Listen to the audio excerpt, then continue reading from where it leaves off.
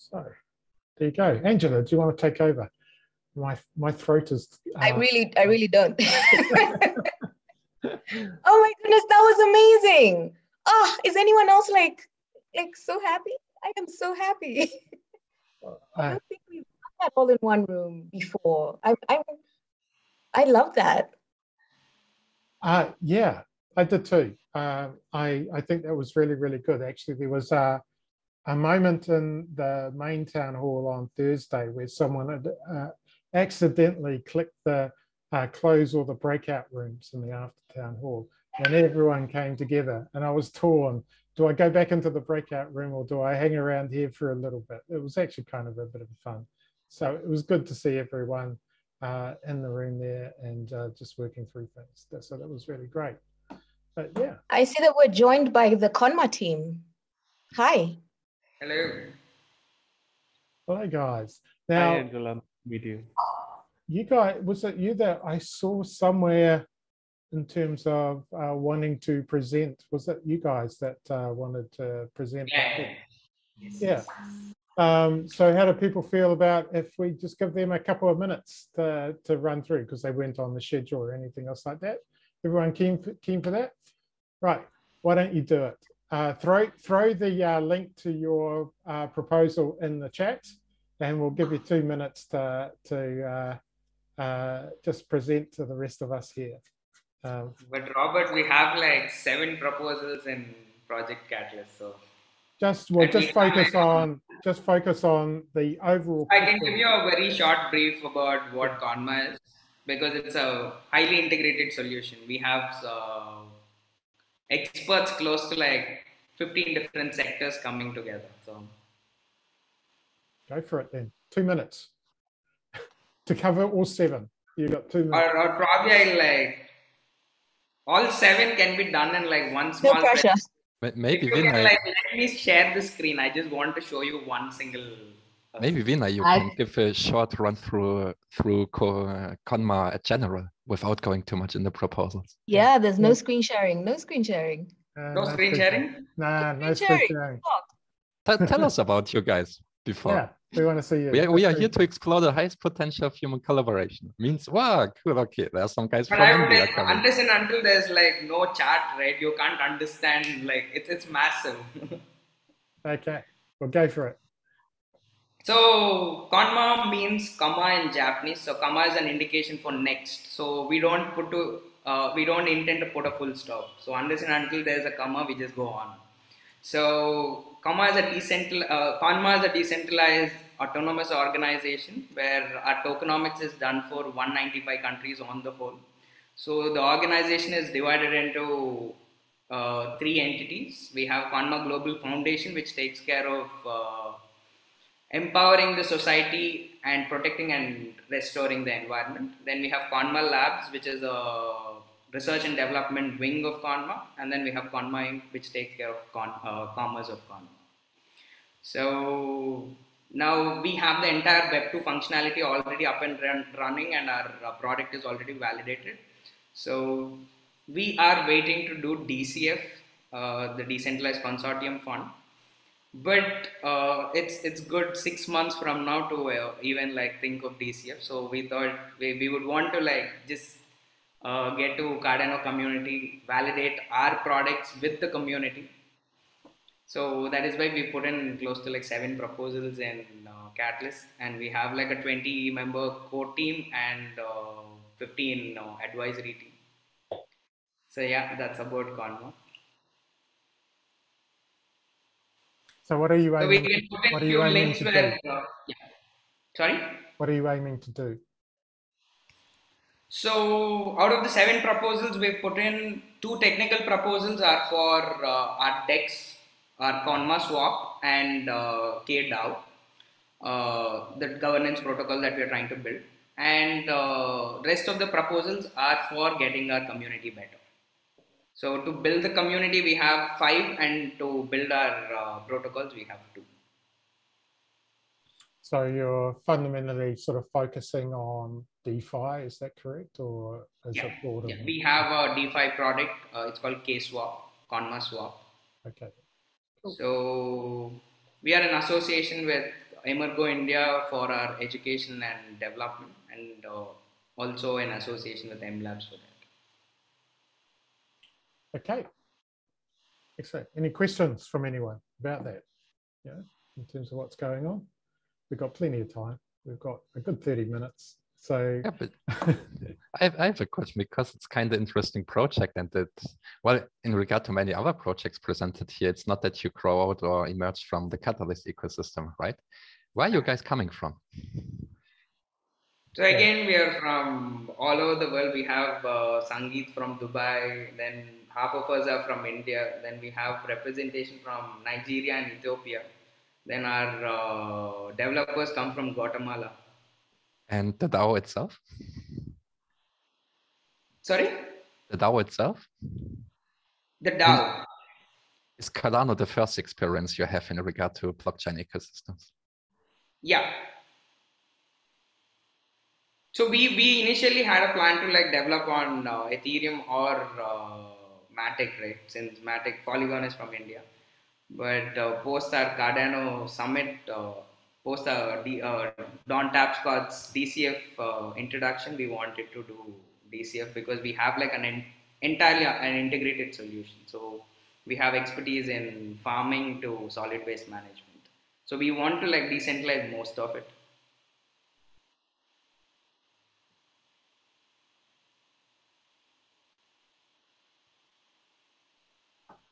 okay. Well, thanks. Can I like post a link where we have like links to all 7 proposals on Catalyst? Yeah, you can pop them in the chat if you want to help people have a look at them and stuff, because there's 7 proposals. And is there any dependency amongst them? In other words, if you don't get all 7, what is there issues there, or you just? But most of it is bootstrapped, as in we have it running already. Okay. It's just for the growth we are here. Okay. You're going after growth in terms of your funds. Cool. Yeah. So we already have our virtual space where all of us work. It's called Conmaverse, where we are building the community and we work there. So I'll just put in a link to that as well, where you can join us. You can see the team working and the community events. Right. Happen. Excellent. What I would well, thanks for talking about that. What I would like to do, because we've got, or he was in here. Oh, yeah, Tim, you are here. Tim and Andrew.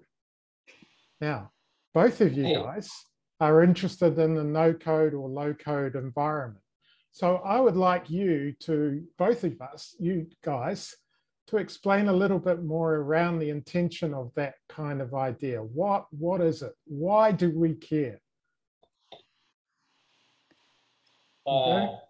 Andrew, Tim, you're welcome to go first. Yeah, go Tim. Andrew, shall I go first? So no code is an idea. Am I coming through fairly clearly? Yeah, that's good. So no code is an idea that actually is very well established in the enterprise today. And it's about lowering the barrier, the technical barrier of someone to build applications. So Gartner, which is a fairly well-known person to go to or company to go to for stats, claims that 70% of enterprise apps will be built using no code. But for us, the really great thing is that more people can contribute to building products.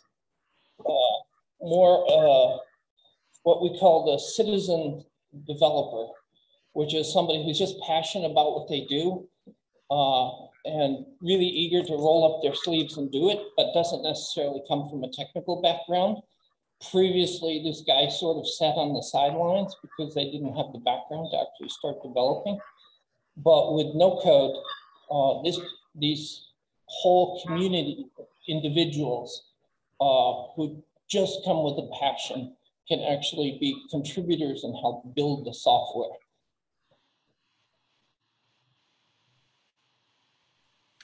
So Andrew, have you got any thoughts on it? Any additional things or pushback or? Yeah, absolutely. We're huge fans of the no code, low code space because the real issue whenever it comes to developing enterprise systems or software systems that large enterprises, governments are going to use is not necessarily the initial development, but it's actually the ongoing maintenance and support of the technology. And what happens is whenever we're talking about blockchain development, we're in a scenario where we have a lot of people who are almost doing the R&D type of work. They're really interested in building out the actual underlying network and the technology. But from the other side, from the perspective of Cardano and a lot of us in terms of investors, we have a keen interest in accelerating enterprise adoption, hence the name of our project. And you accelerate enterprise adoption by ensuring that businesses are best able to implement their technology and solve their business problems in a way that includes Cardano. So you can't go into a business and consult and say, I have Cardano, and now I want you to use Cardano as part of a solution to your problem. We have to solve the business problem and make it easy for them to use the underlying Cardano technology. So our solution with Jogit, and again, the basis of our proposal, is that we do exactly this. Nobody in terms of a business is going to actually solve a business problem exclusively by building a solution on Cardano. What happens is they have a web application and they would like to use an implementation of blockchain, the specific immutability that blockchain provides to optimize their business. And in this instance, we have a platform that enables people to visually and using minimal coding, focus on making the forms, the web application needed to solve a business problem. The end result of this is because it's done visually and it's easy and it integrates with a wide number of systems, you end up being able to enlist people who work within the business that are otherwise not hard code developers to be a part of the process of building out the application.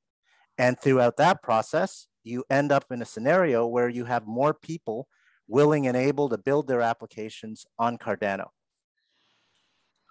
Cool. So you focused a lot there on the idea of the enterprise and giving schools there.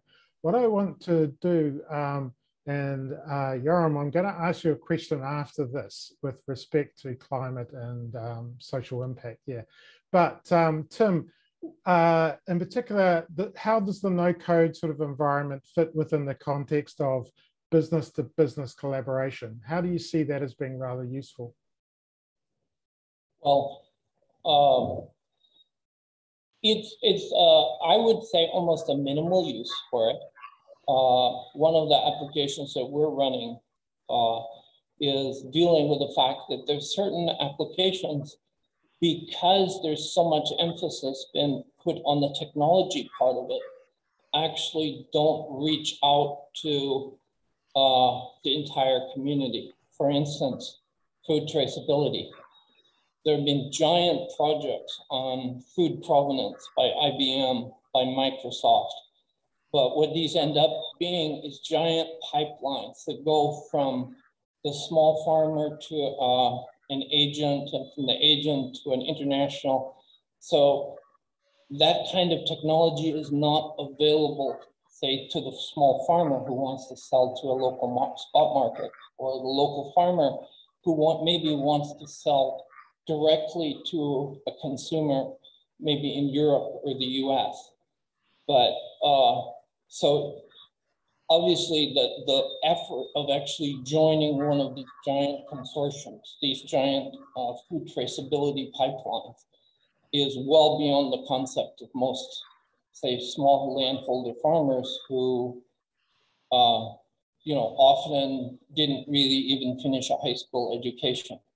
So one of the things that we're doing is bringing this patterns basically creating them into components that can be quickly adapted to small scenarios so that we can lift and shift from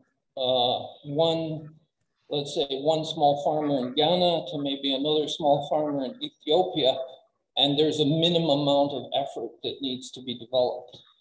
So no code is very, very well known. Let's say it's established now. We can't claim to be like the founders of no code. In fact, one of the proposals I have under communities is let's create basically a conference of all the no code communities, or literally hundreds of thousands of no code enthusiasts and dozens of different companies. So one of the proposals I have is rather than trying to reach in and grab this space, let's try to corroborate with all of the no code world and see if we can't collaborate. And that has one of the benefits is that we don't live in these silos, because one of the things no code is very good at is breaking down silos. However, we don't want to create no code silos. So I think, yeah, everything becomes silos, largely the business dimension brings silos. So I think, yeah, one of the proposals I have under is to bring a giant conference where we can bring really all the no-code providers. Mendex, which is one of the largest no-code providers, is already working with the environment group. So, but yes, it's established now in business-to-business commerce. And there's a number of vendors in that area. Okay. Vinay, did you, Andrew, did you want to respond in some way just quickly before Vinay? Yeah, I think it's a tool. So we actually have Justin here, and if we had the opportunity, we could actually demo how in 15 minutes you could build an app using no code, low code. We have actually built a traceability system using Jogit that reads and writes to Cardano that will be being deployed in Ghana. And that implementation took 2 weeks. But that's at a simple level. At a high level, there are also solutions that are in place in enterprises as complex as the US Department of Defense, as a Ministry of Finance in France. So basically, it's a tool that is up to the developer to determine whether it's going to be used in a B2B or a B2C context. That's up to the developer. Our job is to make it, and I'm particularly interested because I am Ghanaian. We'll be working with WADA we'll actually be in Ghana at the end of February, beginning of March, to run symposia, if you will, on developing applications on Cardano in a low code, no code way. But our job is basically to make it as easy as possible to solve business problems as quickly as possible. So when you adopt a no code, low code tool, it should feel more like building a website with WordPress as opposed to having to start developing your application using HTML, PHP, and SQL to connect to the database. You want to go in one place, be able to build a complex application that is automatically mobile ready, ready to be distributed, and can service business to business, business to consumer, consumer to consumer as effectively and efficiently as possible. We just provide a tool. Cool. You gave me an idea here is in one of the Eastern town halls, we could do a no code, low code bake off.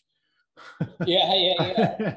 I think that would be fantastic. Yeah, I think that's a good idea. I set a small problem, and then each of the tools and stuff in that space can go through and work through how they have solved that particular problem. I would love for Justin even to chime in. Justin, if you're listening, because he has a lot of experience of working with this platform and working with Cardano as well. So Justin, if you're there, you can maybe give some insights. Yeah, what I'll do is, first of all, I want to put the ones that got their hands up first. I'll let Vinay and Tefra and Anne go through and answer their questions, and then we'll get on to you, Justin, in terms of providing some thoughts. Okay, cool. Vinay. So Andrew, I have two questions for you. So one, the no code meaning, as in right now, no code is all about you drag and drop and you map everything, right? So you mean to say that we drag and drop the modules to create smart contracts? One is that, and the second one, is it something like what Cardano has, the Marlowe, right? Marlowe is a playground where you just drag and drop, as in it's a no-code tool that they have. Now all these are based, as in built on Haskell or Plutus, but when you are building it, on what would it be? Okay, so I think we are coming from this from the perspective of, I used to work for Deloitte and Touche Consulting. So you go to a company and you say, what is your problem? And we're going to build the software. Now, I know all of us here absolutely love and adore Cardano, but the reality is you're not going to a company to say, we'll build all of your technology on Plutus, Haskell, Cardano, and that will solve your problems. Existing technologies, existing companies have infrastructures that speak via API to so many different backends. So first off, we build an application, and what we have right now is a plugin, of which Justin was integral in designing that plugin. And the idea of that plugin is it allows smooth integration with the Cardano blockchain. So our client application, the Jogget itself is built primarily in Java. But the idea is you are going to have things like security, things like workflows that are not going to be blockchain dependent, but you may also need integrations with other blockchains as well as Cardano. So what we provide is a platform so you can build a full stack solution, and where needed, you're able to connect, read and write to the Cardano blockchain by simply mapping your form fields and whatever metadata you'd like to have written to the blockchain, to the Cardano blockchain. It will be able to be written to the Cardano blockchain. But it is visual. The application framework itself, and it's open source. So you can actually go through and look at the code of the plugin and the code of Jogget itself, but is primarily Java. And our idea is that you build a broader application and it integrates where needed with Cardano easily, visually. So my answer, I would give a slightly different answer to that question. So I spent my like 20 years working with BEA and Oracle, and we had something called BPM, Business Process Management. And if you go back to the BPM, the business lingo, the sales lingo was exactly what it was, what it is to now. You'll find the same thing. You technical, you don't have to throw over the wall to your developers, the business people. The business people can actually make changes themselves, so you have greater agility. This is 20 years old. I was doing this 2008. I was working with tools at Oracle and IBM, business process management tools. They didn't work. And the reason they didn't work, they worked for some cases. They were a success for things like call centers, insurance processing. The reason they didn't work is because they have one interface. They're a least common denominator. So the person who uses this, and I think this is true of pretty much every BPM I've seen, the person who uses this has to have the business knowledge. It's a little bit too much business knowledge for the developer, and it's too technical for the guy who's the business manager, who actually may be struggling with Word, for instance. So the least common denominator solution has been around for more than a decade. It's been tried in the industry. It's found its niche. But what we did was say, let's build layers. And let's build a layer for the developer with all the capability. And what we did, because my background, I was at Google, I developed a language that can run on any blockchain. And the idea is to build abstractions until you create these the highest level building blocks. Or a guy who's, let's say, a farmer who wants to connect and deliver to the market. He's not going through, how do I connect to the blockchain? How do I connect to the, how do I do this? How do I drag? What's a for loop? What's an if else? He has high level Legos built from lower level Legos, higher level Legos that he can connect. So even if he's, maybe he's, let's say a farmer can find a local web developer who can understand it quickly. Totally abstracts everything about blockchain, everything about the complexity. And that's where we're going to have the big win.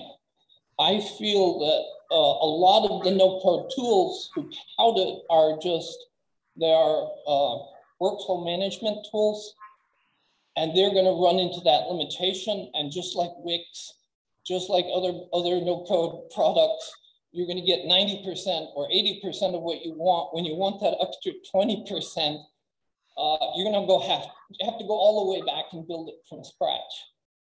So recently, we added, just our experience working in Ghana, a new. So we have 3 layers: the totally nerdy geek, the guy who's somewhere in between, sort of professional user, and then the non-technical worker. And now we have created, based on our experience working in Ghana, a new interface. And I don't know, Robert, would it be too much if I just show like a 30 seconds of what a new interface looks like, or that's too? Probably too much at this point in time. I'm going to save it for the bake-off. So because I think this is actually quite an interesting area, and we could go on for quite a long time. And I'm conscious. I understand that. So I'm not. Yeah. I'll give you a sneak peek. It is metaverse. So you're going to actually go from these drag and drop technical wizard to actually seeing a metaverse world that is. So what you're saying is we can do the what was that Tom Cruise film where he's sort of going grabbing things like this, that sort of thing? Yes. Cool. Yes. Yes. Okay. Well, Tefo, can you? You've got your hand up patiently. Yeah. I was actually going to ask about the demonstration, Andrew. Sorry, but as you said, there isn't that much time, so I was wondering if you can make a video and upload it so that we can see what you're talking about. Yeah, actually, we do have a full demo. We had a session with WADA, and we demonstrate. I'm going to find the YouTube link, and I'm going to send it to you. But we did about an hour and 12-minute demo last week with WADA, where we went through the development of a wallet. And then we actually worked through an entire traceability implementation. And what is interesting is in Ghana, for instance, it's interesting that this room has come around to Ghana. So in Ghana, my grandparents on both sides were involved in the cocoa trade. And my mom and dad are there right now. Tim, have you ever been to Ghana? I actually may be there in March. Maybe good. Then I will see you there. 100%. I'll be seeing you there. I'll be there at the end of February. And what you were finding is that at the farm level, and I think some of the other people who are here from Kenya or Tanzania, you'll know that whenever they're doing agri-food deposits, they're oftentimes, you're almost dealing with people who are more or less illiterate. Like my grandmother was illiterate, and they're dealing with agri-food in terms of feature phones and paper chits. So they go to a processing center with their product, and they are quite, in some ways, suspicious of technology.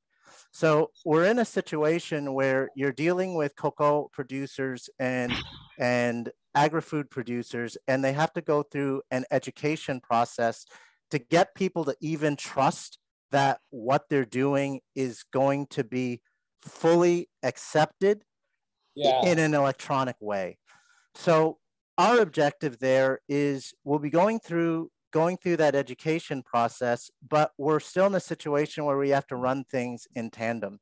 And we'll be working with the local boards as well as the cocoa processing companies, where they themselves design the processes. They themselves design the forms in a way that the local people who are sometimes illiterate or do not have the greatest technology are still able to benefit from the technology.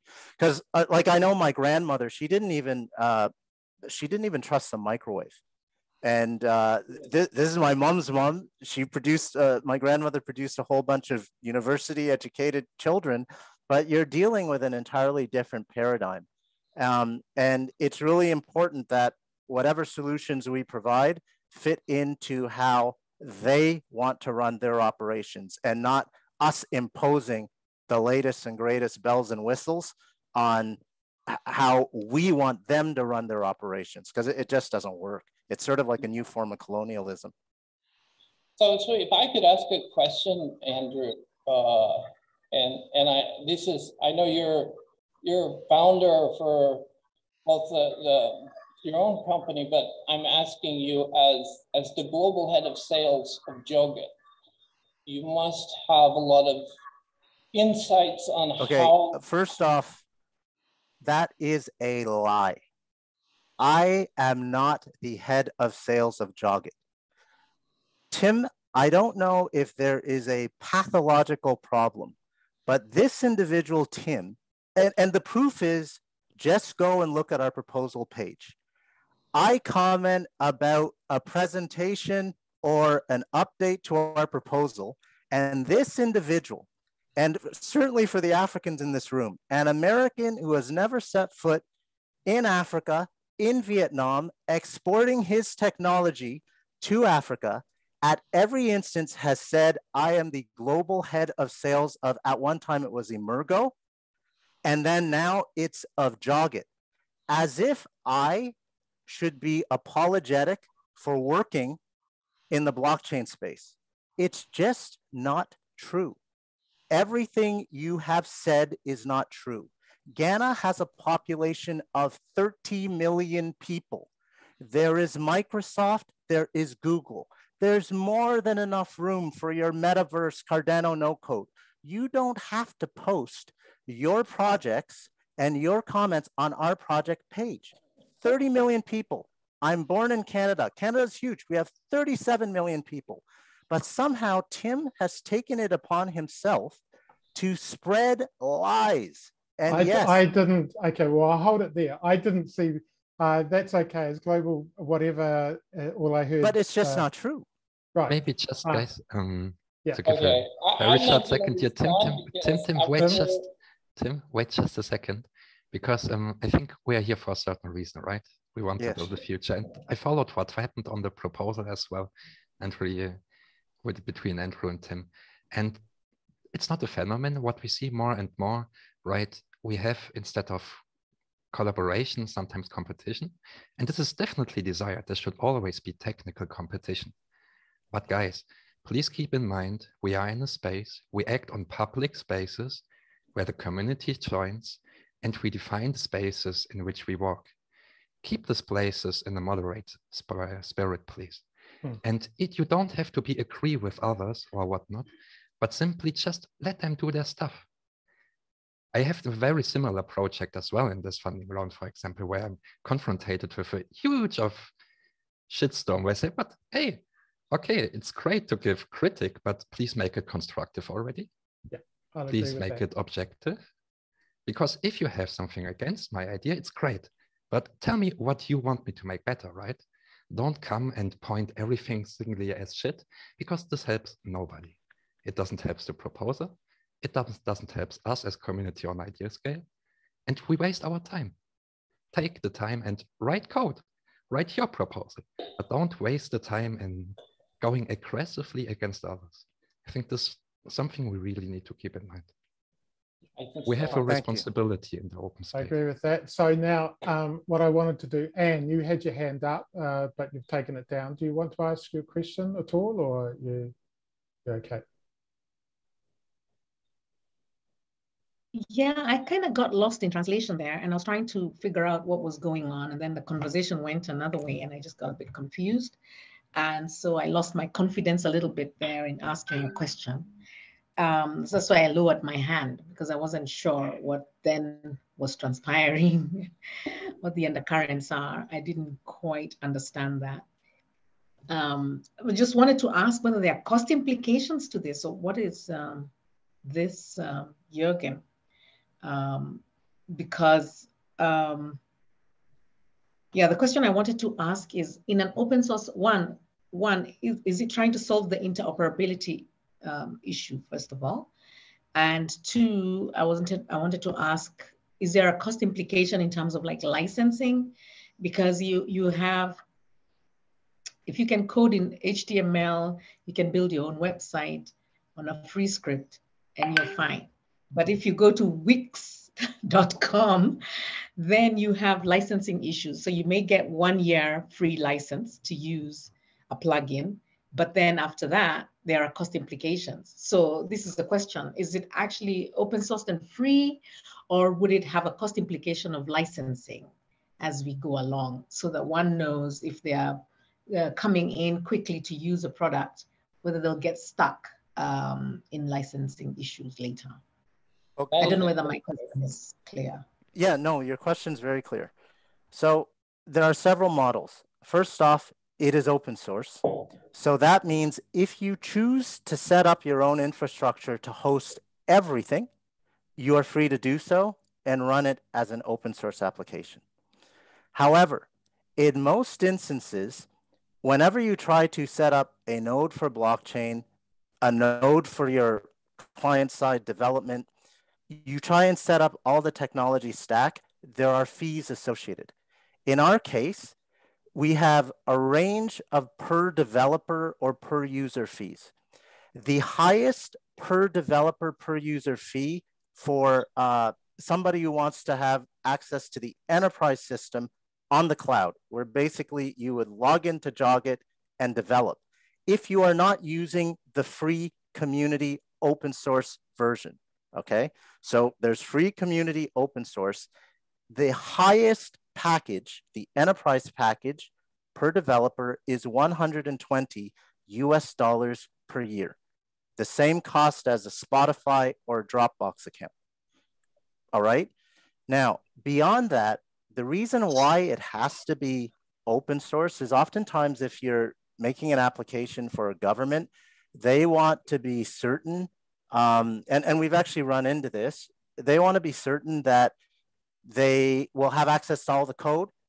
And they, in many instances, they decide that, look, you have to deploy it on premise at our location.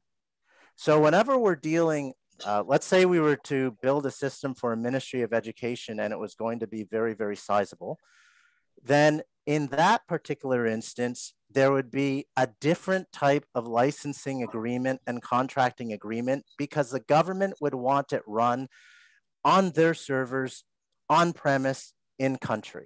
And for something like that, I don't know, the CEO is not here, but that basically represents the 3 different tiers. One is open source, one is cloud, one is on-prem, large enterprise. So a lot of these, there are lots of different node code platforms and things like that. And then obviously some of them will have various different sort of approaches to their licensing and those sort of things that are going on. Some will be open source and completely freely available. What I want to do is basically, because I do, Tim, I do actually want to close the room down pretty shortly. I'd like to go to bed. Okay. And I was going to actually ask, because Yoram's had his hand up, I just wanted Yoram to have the final question. And of course, I was going to ask him a question or two, but I'm not going to now because we can save it for later. So Yoram, what's your question? First of all, thank you, Felix and Robert, for bringing this discussion and some sanity into that as well and putting us in the right track. Yeah, I mean, it's fascinating, and I think it's very important. I worked a lot on agriculture supply chain, Andrew and Tim, and in Indonesia, actually, on the ground with farmers. And definitely, just wanted to remark, I mean, it's the challenge, really, the big challenge is how to collect a lot of information, reliable information from the ground, from the farmer level, as Andrew mentioned. And the challenge is more even than the culture of the farmer. It's even bigger because there is very tough supply chains, right? Of that works in the last 50 years with you know, a lot of chemicals companies, seedling companies, traders. I mean, it's a complex supply chain. And I mean, it's not a question. It's more. I really think that we need to come together, and we're actually coming together with WADA and in Ghana and some projects and around that in order to solve this issue, because it's a very, very complex one. How to do the transformation from the ground, create this information from the ground, and it's more than just technology, right? It's people, it's cultures, it's supply chains, and your technology would be very helpful for that. So I'm really looking forward to work with you on that. Yeah, just a small remark. It's a very complex problem. The technology alone will not solve it. That's just a remark, and this is why we need to collaborate together. Well, I have stated, and we're happy to work with anybody. This is not, I think Felix put it best, this is not a confrontational space. There have been so many people who have catalyst proposals who have said, look, would we help them build a proof of concept? I said yes. And I'd even do it for free.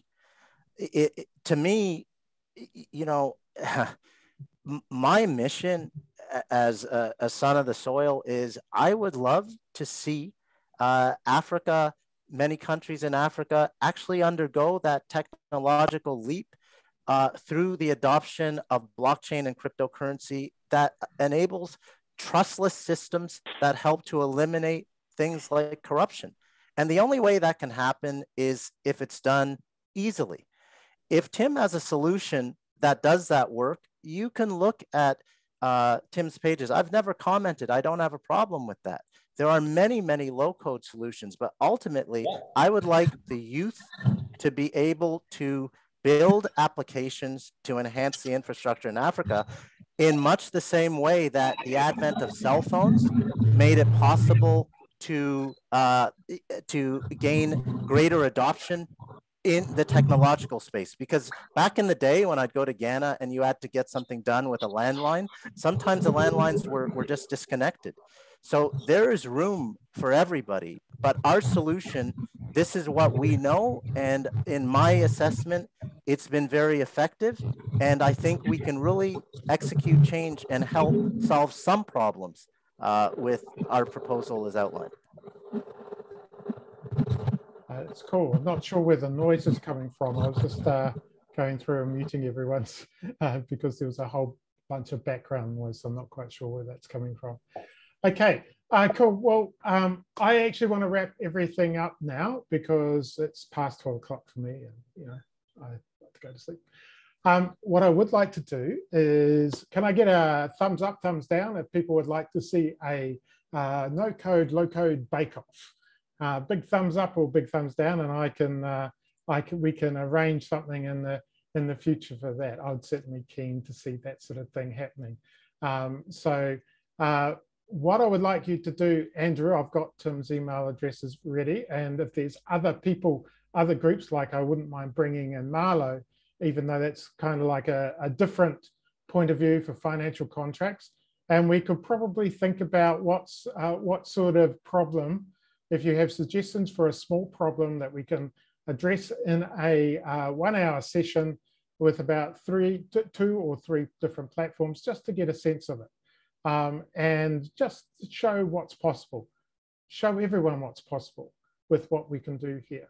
Okay, that's what I would like to do. And there's lots of opportunities and lots of different viewpoints on that. So with that, I would like to say thank you very much for attending. And I'll call that a wrap for this Eastern Town Hall. But thank you very much for all your time and energy and passion. I think it's greatly appreciated. But I will suggest that we are after the highest level of human collaboration. That's what we want to see here, right? And that means collaborating, or what sometimes may be referred to as co-opetition.